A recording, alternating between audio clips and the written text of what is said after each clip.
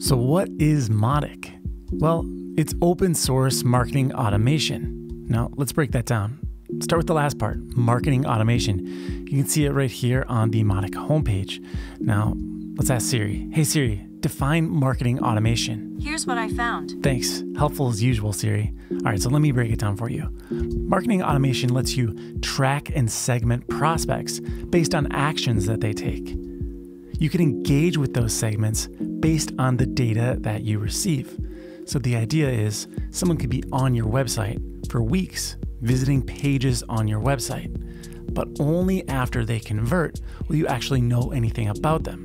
With marketing automation, you can be following them from the beginning of their journey, even before they opt in, until after they've become a customer. But Mautic isn't right for everyone, and choosing an ESP that is right for your business is crucial to your success.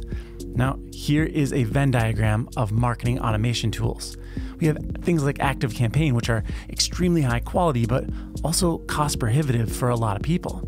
We also have very low cost options, downright free if you stay under 2,000 subscribers with something like MailChimp. We also have the very easy to use, but also high quality applications like ConvertKit, but they get a little bit spendy.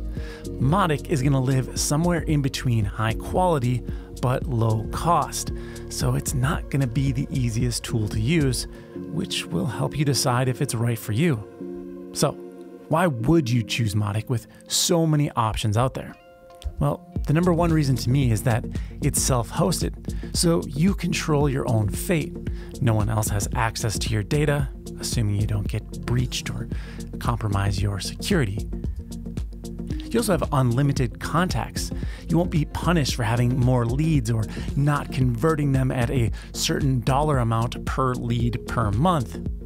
And it's really cost effective. If you use something like Amazon SES, you'll be able to send emails for as little as 10 cents per 1,000 emails. The deliverability is going to be great because you're relying on Amazon SES. If you still have issues with deliverability, you can add your own dedicated IP with SES for a little bit less than the cost of a cup of coffee once a week.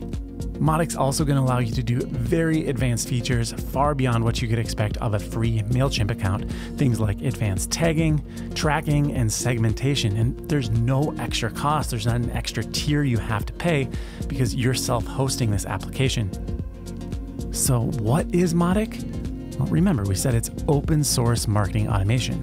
Now we've talked about what marketing automation is, but what does it mean to be open source? Well, it means that the community develops it. It's like WordPress for email marketing. Now, just like WordPress, there are two components to Mautic. There's a .org domain, that's the open source project. Now there's also a .com domain, and that's the commercial project. The difference between the two is that the commercial project hosts Mautic for you, and they do all of the administrative tasks. Now, if you're thinking that sounds pretty good and you'll head over there and not have to deal with all of the things I've been complaining about, well, think again, because Mautic is enterprise level software, which means it's going to cost you thousands of dollars a month to run it. Now you can have that same software on your platform. When you host it, you're not going to lose any features. You just have to maintain it. So, should you avoid Mautic? Probably.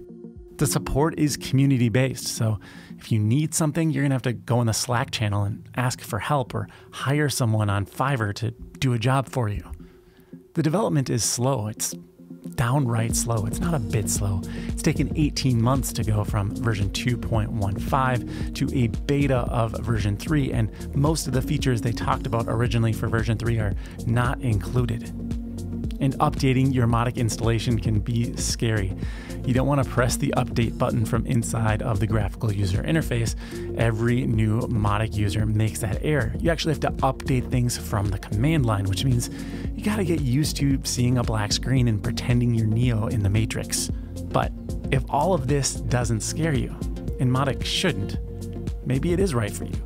And if it is, you should check out my guide on how to install Mautic on a dedicated VPS. So what do you say? Let's get started.